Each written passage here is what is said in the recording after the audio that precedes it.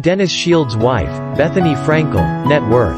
Dennis Shields and his ex-wife Jill Schwartzberg married each other when Dennis was 23 years old, and Jill just 21. The lavish wedding of the pair was held at New York City Plaza in 1990 and surrounded by friends and families.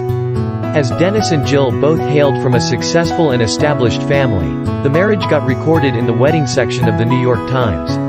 After the marriage, the pair even welcomed a daughter, but the birth date and the information of their daughter remained confined to time. Later in 2016, it became visible that their relationship was not working as Dennis openly dated the reality star, Bethenny Frankel. So, Dennis and Jill opted for divorce, but the information about their divorce and child custody remains under the wraps till date.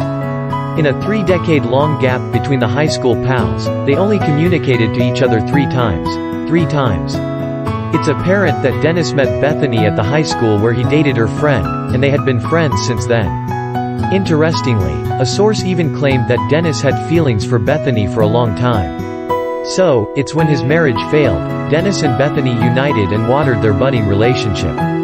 Dennis, who had a net worth of $11 million, got into a relationship with Bethenny in 2016 when both of them were legally married yet separated from their spouse. Bethenny was then in the process of divorce from her soon-to-be ex-husband Jason Hoppy. Their dating rumors buzzed and Bethenny's co-star Luann de Lesseps couldn't keep her words back in regards to the dating. In an interview with the E! News on the 8th of June 2016, Luann brought up the issue when Bethenny called her a hypocrite and stated that Bethenny is the one who is a hypocrite as she was dating a legally married man. Reciprocating the statement, Bethenny posted a tweet and admitted her relationship with Dennis as, "She's correct. I'm dating a legally married separated man, so perfect BC I'm legally married too." At Countess Luann XO. After the interview and the finalization of her divorce with her ex-husband, Bethenny posted an Instagram story, where she hugged Dennis and flaunted a massive trinket on her ring finger in August 2016. The post made many to believe that the couple had finally engaged. But the reps for Bethenny falsified the rumors, stating, "Nothing new to report, she is enjoying her summer." However, in the early month of 2017, Bethenny ended the affair with Dennis, quoting that circumstances surrounding their divorce were not appropriate for them to have a relationship. Bethenny Frankel.